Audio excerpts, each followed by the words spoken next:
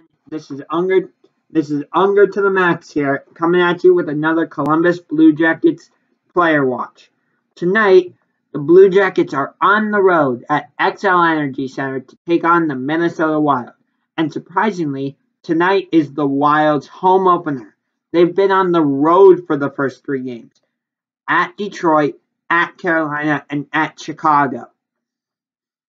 So they'll be excited to be at home tonight, finally. Meanwhile, for Columbus, their schedule has gone Islanders at home, at Chicago, at Carolina, home to the Rangers last night. So, time for the player watch. Starting with the Minnesota Wild. And the first guy I want to talk about is Mikko Koivu. Through 3 games this season, Koivu has 2 goals and no assists. But here's one thing. He shoots left-handed. So, I said this about one of the Rangers players last night. Because he shoots left-handed, I think the Blue Jackets should try and force him to go right. See if he can beat the Blue Jackets trying to go right-handed. Maybe it's a strategy that will work. In his NHL career of 846 games, he scored 181 goals and has 435 assists. So those numbers might seem a little out of balance, and you might think, oh, Mikko Koivu is more an assist guy than a goal-scoring guy. I don't agree with that. I think he's good at setting up his teammates to get shots, but I consider him to be more of a goal scorer, so sometimes those numbers can be a little bit deceiving. In his career, when the Wild have made it to the playoffs, Koivu's played in 50 playoff games and has 11 goals and 13 assists. So he's not bad when it comes to the playoffs. But overall, he's a good player. Just because this is a Blue Jackets video doesn't mean I'm going to try and diss the other team in any way. The Wild are a good team, and I respect them. I just hope Columbus beats them tonight. Next guy from Minnesota is Mikael Granlund. I might have said that wrong. Through 1 game this season that he's played, he has 0 goals and 0 assists. So, I don't know what to say about him, really. He's a playmaker, I'll say that. As I said, he has 0 goals and 0 assists. But, don't let those numbers fool you. That doesn't mean just because he has no goals and no assists does not mean that he hasn't been involved in the play in some way.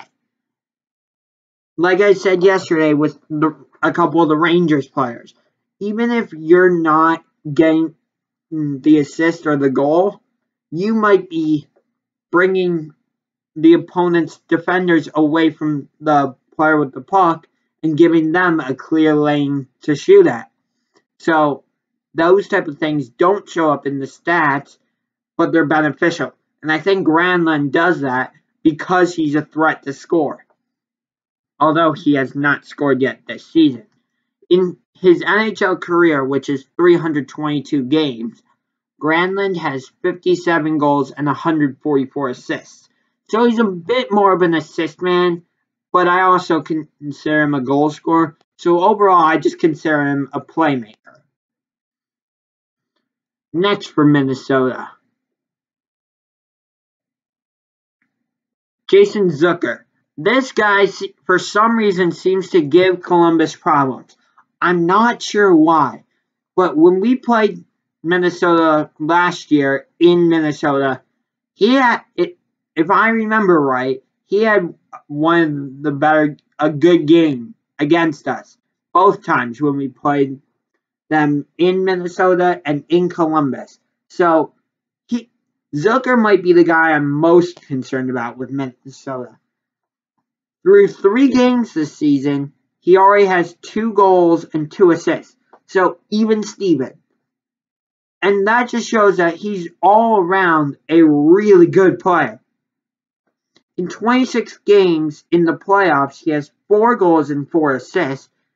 And through 251 games in his NHL career, 66 goals, 46 assists.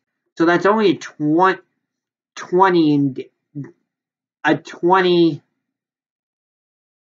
point margin between the amount of goals he has and the amount of assists he has.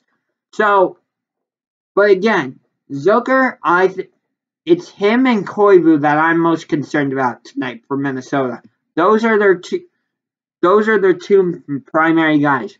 Because Granlund might not be out there, and Parise, who there is usually their other Minnesota's other usual big threat, might not be out there tonight for Minnesota. So that might be somebody that we don't have to worry about. Kyle Quincy. He might not play a lot tonight for Minnesota, but the reason I want to talk about him is because because Columbus traded for him last season, and he played for the Blue Jackets for about half the season. We got him at the trade deadline, and now he's playing for Minnesota. So he might be a factor, maybe. We'll see. Through 3 games, he has 2 assists, no goals. And I'm also noticing something as I'm checking out the players for Minnesota. A lot of them are left-handed shooters, which I find to be very interesting.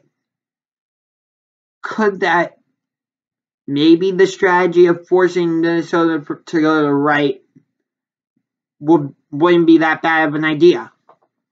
I don't think you can do that the entire game, though. Minnesota would adjust.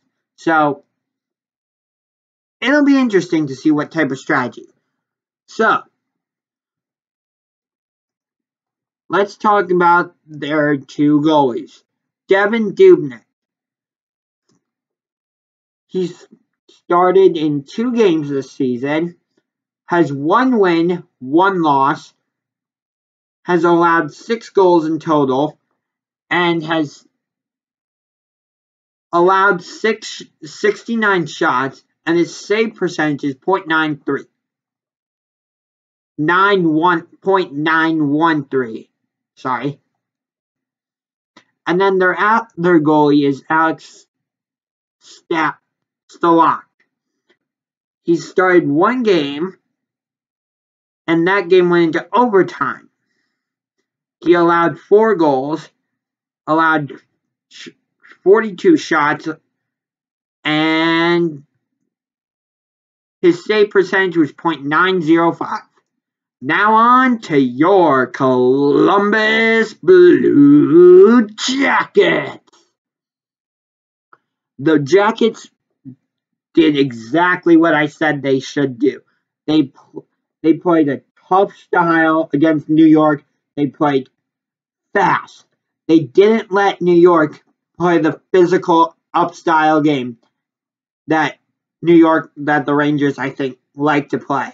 And that's important because Minnesota, I think, is going to try and employ that same sort of strategy. The Wild are a physical team. So Columbus needs to try and get up and down the ice to try and prevent Minnesota from being that physical style team that they are known for being. So, many of the guys that I talked about last game stepped up. But I want to talk about a couple different guys. And one guy that I unfortunately forgot to mention. So let's start with him. And when I do player watches from now on, this will be a guy I don't leave out. Because he's probably one of my favorite players on the Blue Jackets. From the University of Michigan, it's defenseman Zach Werenski. Through 82 games, he has 12 goals and 38 assists, in 2017-2018, so this season, in 4 games, he has 1 goal and 2 assists.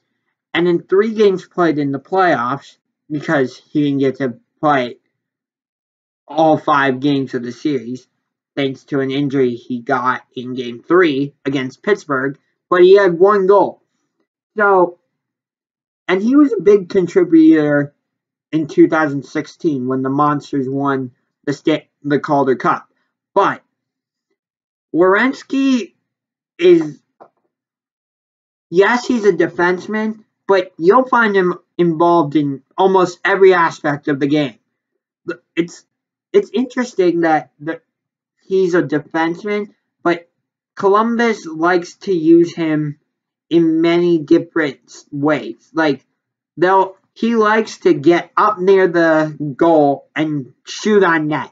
He also can be a physical player. So I like that he's able to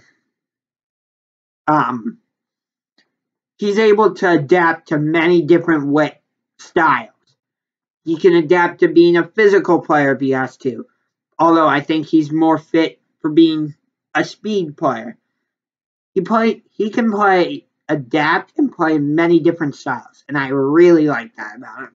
His defense, the other guy I want to talk about for defense, Seth Jones, the guy Zach Werenski is usually paired with. Through 4 games this season, he has 1 goal and 2 assists. In his career in the playoffs, which is 11 games, 0 goals, 6 assists. In his NHL career, 319 games, 30 goals, 98 assists. The reason why I like Seth Jones is because him and Zach Werenski play really well with each other. Seth Jones is that bigger, more hard-hitting guy, while Werenski is the guy who's not afraid to get up near the goal and score goals. But that's not to say Seth Jones can't score goals, because he can. He just doesn't need to. I don't consider him to be a primary goal scorer. But it's really good when he contributes and scores a goal or gets an assist. But he contributes in many other ways, like opening up the lane, opening up the ice for our forwards and our centermen by hitting the opponents and allowing those players to and allowing guys like Josh Anderson, Nick Foligno,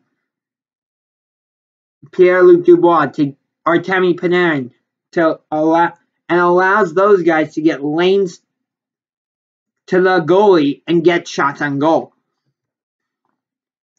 Next guy, Artemi Panarin. He got his first goal this season for Columbus yesterday against New York. He has 1 goal and 3 assists in his first season with Columbus. I'd say he's fitting in pretty nicely here. He's on our first line, and I don't remember who else is on our first line. But he's fitting in really nicely. He's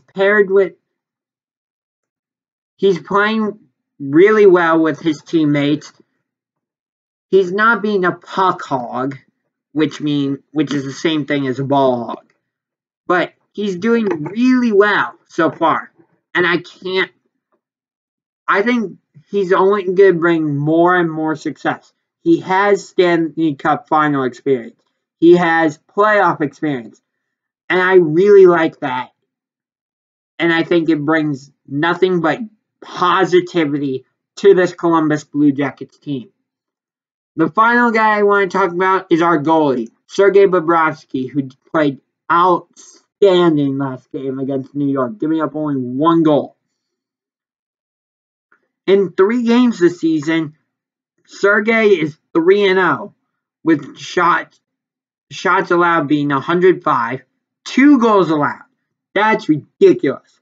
He already has one shutout, 5-0 over the New York Rangers on opening night, and his save percentage is .981. Now that's pretty impressive. So it's going to be a tough game tonight. Minnesota's playing in front of their home crowd for the first time.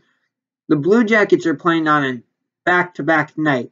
So even though the Blue Jackets are coming off a win, unfortunately, I don't think I see the Blue Jackets getting the win tonight. I think it's going to be, but it's going to be a tight game. I think 2-1 Minnesota. Unfortunately, I think the score will be 2-1 Minnesota Wild with the win. So, that's going to do it for now. I will see you next time with another Columbus Blue Jackets Player Watch. This is Wine and Gold Unger. Correction, Unger to the max. Signing off.